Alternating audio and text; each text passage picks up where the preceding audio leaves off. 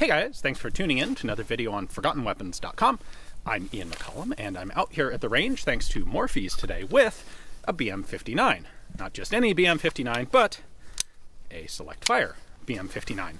And the reason is I'm really curious to actually try shooting one of these. I've shot an M14, and it is, in fact, as impossible to really control as the common mythology would lead you to believe. Beretta took essentially the M1 Garand and they made it select fire and box magazine fed, and they did it a lot faster than the US put together the M14. And I'm curious if their rather large compensator out here actually does a realistic job of keeping the gun controllable. Now, this experiment is going to be a little bit wonky because this particular gun doesn't have a fixed stock. It has the folding stock, which is not exactly as pleasant for shooting as a fixed stock.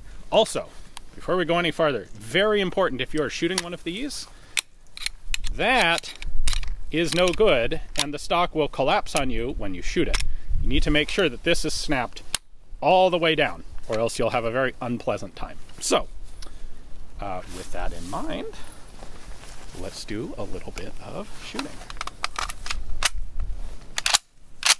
Let's start this in semi-auto.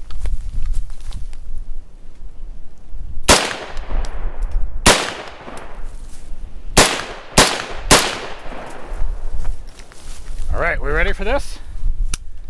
The switch.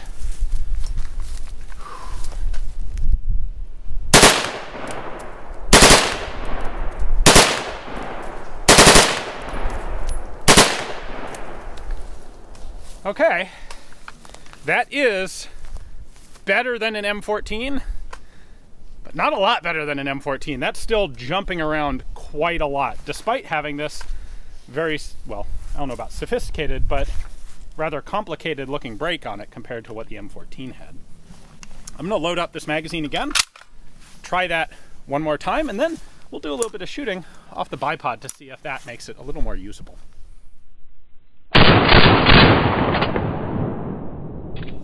All right, let's try this again. I'm a little bit warmed up now. Maybe I can handle it a little bit better. Here we go.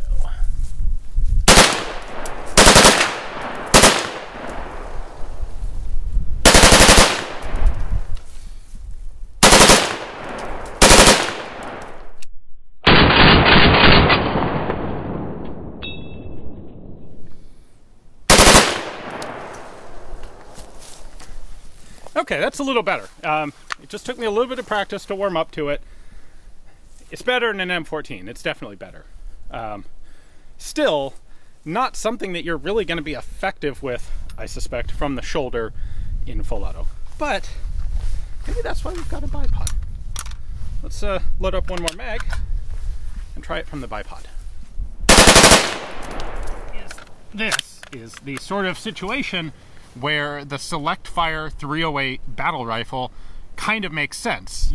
Well, it's kind of like the FG42. You're generally intended to run it semi-auto from the shoulder almost all the time, but if you need to push it into the role of an emergency light machine gun, you can do that with a bipod to actually hold it steady.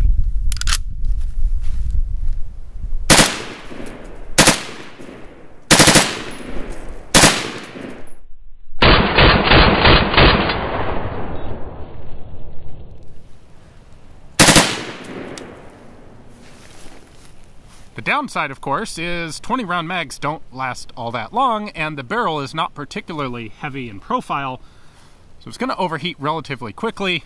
This is really sort of a stand-in light machine gun only, not something that you really want to have to depend on. But folding stock here, got paratroopers, perhaps. You don't have support weapons like an MG42-59, the Italian version of the MG42 and 308. Well, This is a backup of sorts. I have one magazine left for this, and you guys probably know what that means. We can't leave it loaded. We want to get it done as rapidly as possible. So hopefully you guys enjoyed the video. A big thanks to Morphe's for giving me the chance to try out the BM-59, compare it to the M14, see what it's really like. Hopefully you guys enjoyed the video. Thanks for watching.